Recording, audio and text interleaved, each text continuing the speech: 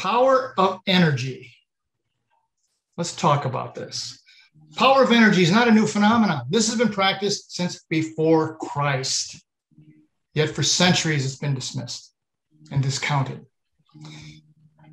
We are now seeing a resurgence of energy, particularly as people try to find alternative methods to address both their personal health and their personal wellness.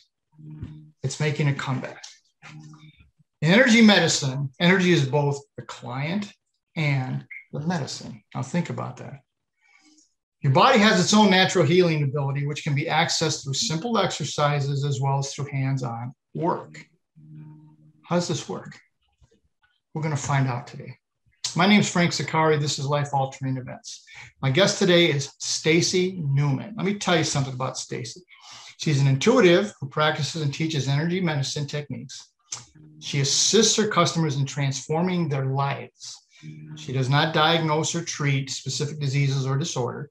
And energy medicine is complementary to Western medicine. It can greatly enhance your ability to heal and to thrive. We're going to learn more about this now. Stacy, welcome to Life Altering Events. Thank you, Frank. I'm really happy to be here.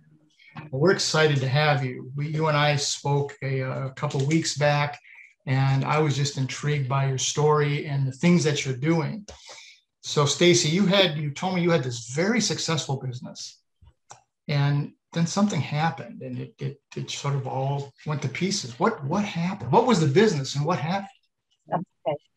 So, my mother and I created a chocolate shop quite a while ago. But in 2005, there was construction added to our building, and it resulted, corners were cut, resulted in a flood. That destroyed my kitchen, destroyed my health. So I was actually at a high point in my creativity, and the business was thriving, and all of a sudden I couldn't be there. So to prevent more moisture from coming in, they sealed the drywall with latex, and I became anaphylactic to my shop. So that's walking in. I had about 10 minutes before I'd get itchy, dizzy, and feel like I was going to pass out. So I ended up going to an allergist and other doctors, and really did not get very far other than, here's your EpiPen, good luck with life. Mm-hmm. So I ended up finding an alternative osteopath who had an allergen elimination protocol that helped me tremendously. Mm-hmm. So she helped me get back on my feet because I was too sick for 6 months to even go to work anywhere. And the treatments helped me a lot. But I went back to work, and after about a year, it was time to find something else because most of my allergies cleared because during that time when I was really sick, I was reactive to the world. And I still had the latex allergy, which also corresponds with tropical tree fruits like avocados, bananas, mangoes, all the good stuff. And so she sent me to an energy medicine practitioner who's also a psychologist. And that changed my life. Tell us about that. Okay, so his name was Doug Moore, and fabulous person. And he was on the staff for Donna Eden's program. So Donna Eden teaches energy medicine internationally. And so I worked with Doug both on the energy exercises to really boost my immune system, to help my resiliency, and also on the emotions related to the loss of my shop, my inability to go back there because I was so allergic to the place, even after it was cleaned up. And so we dealt with a lot of grief and other things that were keeping me stuck. And releasing those emotions around the allergies really helped me transform them. And after working with Doug for a while, I decided to go for training as a practitioner because he helped me so much. And it was the best thing I could have done. So I went to the first year here in Cleveland and the second year in Phoenix, met some amazing people, including someone else on Donna's staff named Ellen Meredith. And she taught some wonderful classes based on intuition and really expanding, like thinking out of the box. Well, there's no box to even see in the room.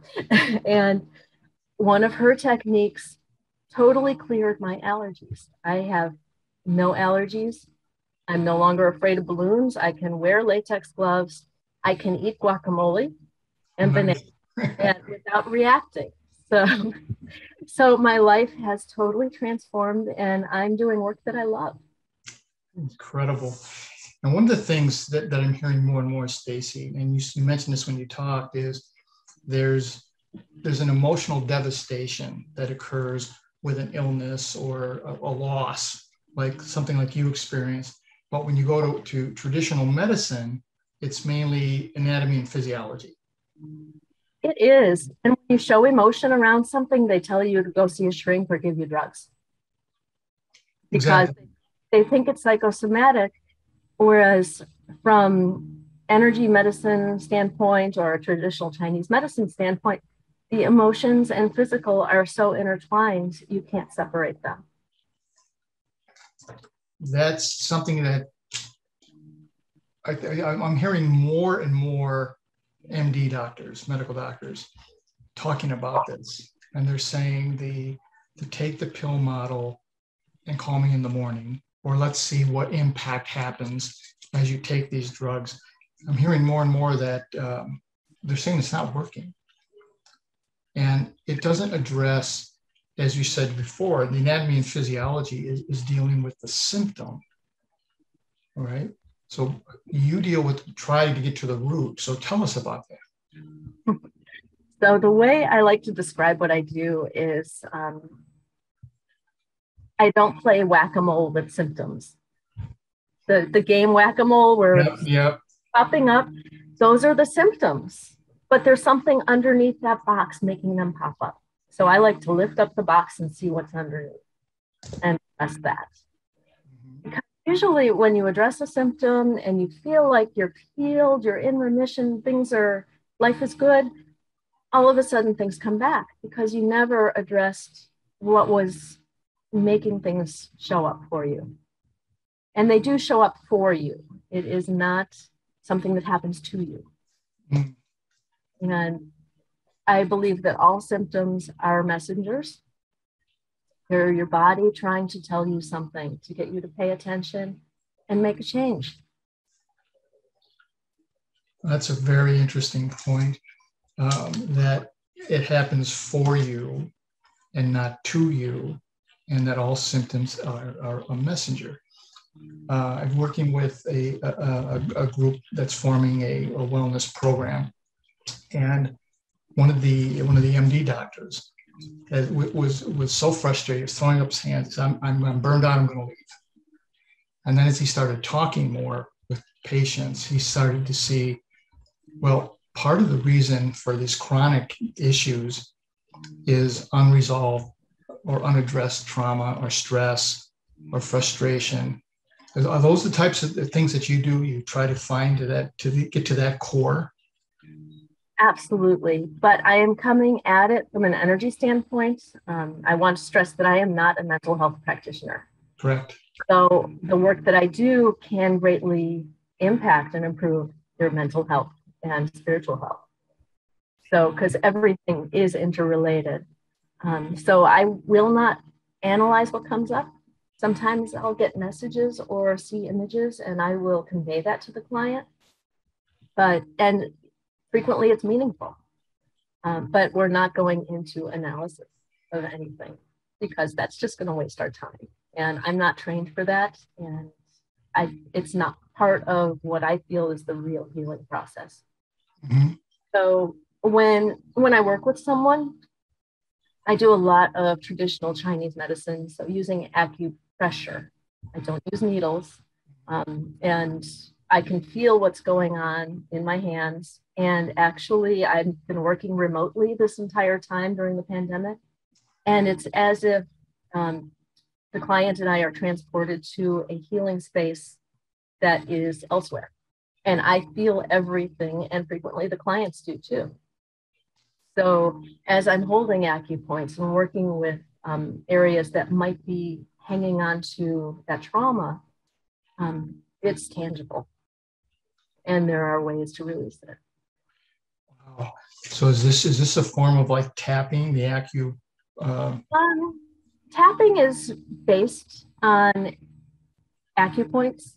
Mm-hmm. They're meridian endpoints. So what you're doing there is you're releasing you're disconnecting the physical reaction from the emotional charge. And it's very powerful. And I love it. But that is not my main modality. That's not your main one. So tell us how this works virtual. What you do, I can see it face to face. Yeah. How's it working virtually? So I like to keep it on speakerphone because the video distracts me. Mm-hmm. Actually visualize the body better without looking at someone. So I set out a crystal grid just to show me where the chakras are. So the 7 energy centers, hands and feet, just to get an idea of where the body is. But then I feel exactly where, if I'm tuning into, say, points on the back that relate to the meridians, and that could be a whole other discussion. Right. We find something that shows up on that lung point, we're going to go and hold on to that and talk about, I'll talk to the client about what that means. And it's about the metal element. It's about grief and difficulty letting go. And when it comes into balance, you see the cycle of life. It's related to the time of autumn. You can see the whole year that's been and the harvest that's happening, and prepare for the next cycle that starts in winter. And having a reverence and understanding nothing's lost, it's just changed through this cycle. So by talking about the emotional impact of lung meridian, it goes well beyond your ability to breathe and exhale. It's really about being able to release and physically and emotionally. Now you mentioned 7 energy centers. Can you tell us about a couple? Okay, so those are the chakras. Mm-hmm. And they run basically from the tailbone up to the crown. And each of them represents emotionally a theme based on development. Like the root chakra, the very lowest one, is about grounding and tribe and family and safety. And whereas the crown is up at the top of your head, and it's your connection to your higher self and to spirit. And each of the chakras can impact the organs that are close to them. So say the heart chakra right here in the center of the sternum can impact your heart and your lungs. Your solar plexus can impact your stomach and liver just because of the location. And then there's themes that go with each of those as well. So chakra clearing is something that I do frequently because so many of our stories and reactivities are housed there. That's incredible. I love this conversation. Stacy, you work with a mutual friend of ours who was facing stage 4 cancer. And she told me one of the things you suggested to her was to name it. How does that help? So it helps. And I have to credit Ellen Meredith with this. This is part of her teaching. And it's so powerful and fun too, because you're invited to have a discussion with your body and with that messenger, the thing that's holding up the flag saying, help, help. So in our friend's case, I asked her to name the tumor that was on her breast. And she immediately got a name and was able to have a little conversation and find out, hey, what do you need from me? What do I need to change? And she finally got the message, which is so common in breast cancer, which is you have to open to receive. Frequently, women and occasionally men who have breast cancer, the theme is about giving until there's nothing left and not worthy enough to receive that love in return.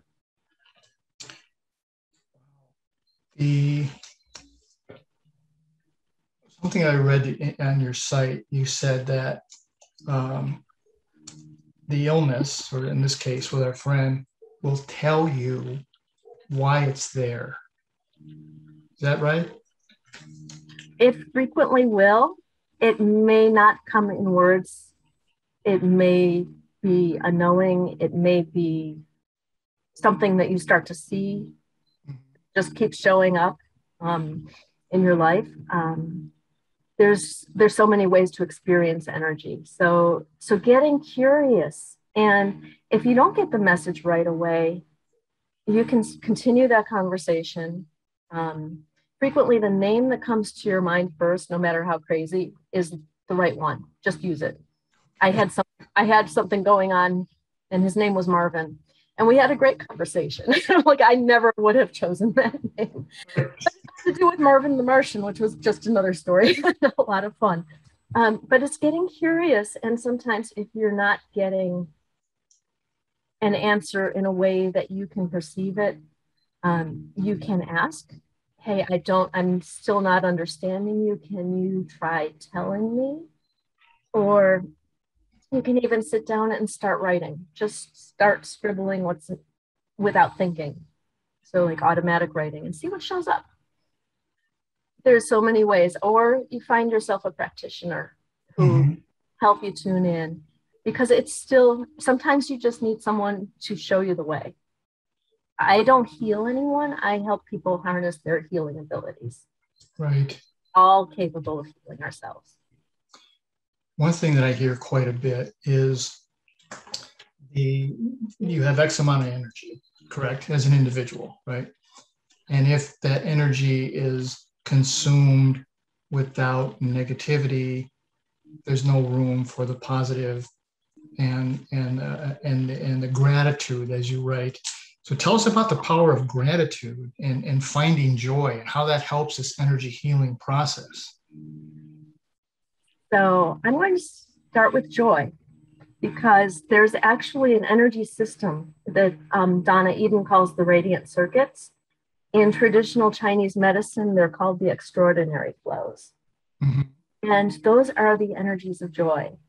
And it's not fireworks. It's not a three-ring circus. It is the joy that lights up your heart. It's seeing an incredible sunset. It's experiencing something just that deeply moves you. That's joy. That's radiance. So it isn't about ignoring your problems, but it's about finding that place within that's just lit up by being alive. And that is healing. These extraordinary flows go through the body. There's 8 of them, and they all have different themes of what they do, but they can go anywhere in the body to heal you once they're activated. So they're the energies of our personal evolution. And I believe that is the entire point of doing energy medicine, is to evolve our bodies to thrive in this world that we physically did not evolve to be in. We haven't caught up to the energies of Wi-Fi or chemicals or food additives, but they're all around us. Right. And they trigger our stress response. So the more we can work with our energies and our radiance, the healthier and more resilient we become. Wow. And bringing gratitude to that, having gratitude for these symptoms that have shown up. And thank you for showing me this, because it's going to help me grow. And I do want to put out there that sometimes clients come to me who are physically not able to heal. But when we work together, there is healing on a spiritual level that brings them peace. So It's very important. I mean, I can't wave a magic wand and make all of the ills of the world and ills of the body go away. Mm-hmm. We'd never learn from that. So it's really a matter of healing, being a broader perspective of bringing gratitude into your life. And thank you for having this opportunity to learn and experience. Mm-hmm. And also just to find that self-love and worthiness and find peace. I love that statement that everybody's going to die at some point. That's just the way it is, right? And having that the gratitude and what I really love about your work is you talk about, as you said, peace. Whatever the situation is, we can find joy, we can be grateful, and we can create a sense of peace and calm. Is that right? Absolutely.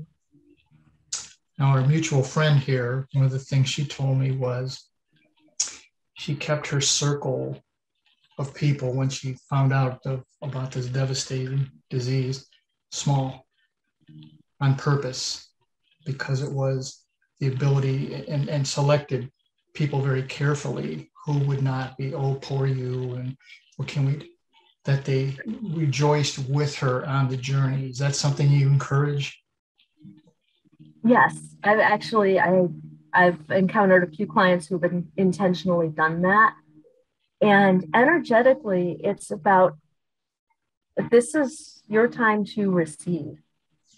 This is your time to heal and set up some boundaries and say, I need to show up for me. I can't show up for everyone else.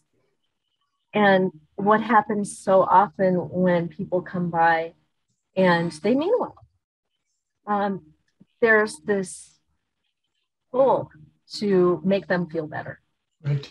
To minimize what you're going through, or to get up and do things to show that you can, or to not make them feel bad. And so sometimes you need to set those firm boundaries and say, okay, right now my world is going to get a little smaller. Well, I go inward. Mm-hmm. And meditated for 4 hours a day. She could not have done that had her world been as expansive as it had been.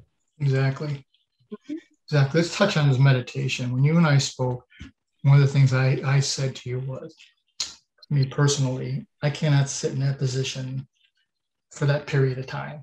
I just can't. My brain goes everywhere. And you said something amazing about where you meditate and how you meditate is where you find peace. We could expand on that a little bit. Yeah.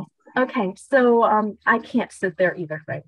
So I can do it for a little while, but eventually I get restless. So I go out.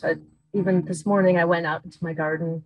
I did a little energy work on myself, some simple exercises, felt my feet on the ground, and really felt calm and ready for this. So, but if I can get out into the woods, if I can get on water, we're right by Lake Erie, which I love, that helps bring me peace. Mm-hmm. You go to a place in your mind that brings you peace. Sometimes it'll be a past life memory. Sometimes it'll be a place you've been to before that you just loved. Or it could be someplace you don't think you've ever been before. It can be on another planet. It does not matter. Mm-hmm. As long as the feeling is that of you're still in your body and you're feeling calm and peaceful. That's incredible. As we were speaking, ladies and gentlemen, I mentioned that I live in San Diego, an area called San Diego Hills. And so every morning, well, most mornings, I will get up and walk these trails where you can actually see the ocean, Pacific Ocean. And I said, I have such a sense of calm. And you told me that's your safe place. Now, who would have thought of that? Yeah, and that's where, when your mind calms down, where you feel peaceful, that's the state of meditation. You don't have to go deeper. You can work on your meditative practice, but eventually you have to bring that to your life. So if you can experience that, hey, I'm out on this trail and I feel really peaceful. Well, what if I'm in the grocery store? Can I still feel peaceful? Exactly. Yeah. How do you transfer that sense of Right. calm and bring that positive energy with you to other places? Mm-hmm. And I find that it's easier when I can find my peaceful place when I'm active, when I'm feeling something in my body, then I can be out in the world and still have access to that feeling. I don't have to go sit on a mat and calm myself down. I can just send my mind to, oh, I see the lake. I woke up looking at a heron this morning. I'm back in my happy place. So it almost seems like you train yourself a different a state of mind that you can recall or go to when need be. Is that the ideal situation? I believe it is because we have to be active in the world and involved in our lives, but there's no reason to be hyper reactive Mm-hmm. or constantly stressed. And right now, with the world is pretty toxic on so many levels, and there are so many emotions flying around that it's hard not to pick that up. So, working on there's another energy system that we could go into, which is your aura, and it's about setting boundaries and allowing healthy things in and keeping out what you really don't need. But just even setting that boundary, saying, hey, I don't want those vibes. I am at peace. Nothing can come in. Um, Helps you maintain that sense of peace. That's incredible. Well, Stacy, we're just about out of time here. So there's so many myths about energy healing. What last thoughts do you want to leave with the viewers around the world? Okay. So the main thing that I want people to know is that there is always hope. That as long as you're alive and you have a desire to heal, there is always hope and magic happens. Mm-hmm. I love that statement. I was a medic in the military, and during the Vietnam era, and I can't tell you how many times I dealt with MDs, obviously, that they would say, Frank, sometimes there's things that medicine just cannot explain occur. And he says you can call it miracle, you can call it whatever it is you want to call it, but the key, as our friend said, was if you want it, if you don't want it, if you don't want to get better, you won't. Right? Very true. That's incredible. Well, ladies and gentlemen, we're just about out of time. I want to thank Stacy again. I love this conversation. It is so important, particularly in the state of the world that we're in today, that she shows people how to harness energy and make an impact in your life. So again, thank you so much, Stacy. Now, ladies and gentlemen, no matter what life throws at you, I say this every single week, no matter what life throws at you, and as you heard today, it's going to throw a lot at you. Please do 3 things: look up, get up, never, ever give up. Better times and better people will come into your life, people like Stacy Newman. If you want to know more about her, you can go to her website or you contact me, and I will make sure she receives anything you send. You can watch this on ROKU TV or on my YouTube channel, Frank Zaccari. If you use the YouTube, please subscribe. Now, let me leave you with this, as I do every week. None of us are in this alone. And the secret to walking on water is to know where the rocks are. And today, Stacy showed us where many of those rocks are. Join us again next week for another life-altering event. Stacy, one more time, thank you so much. Thank you, Frank. It was a lot of fun. Thank you.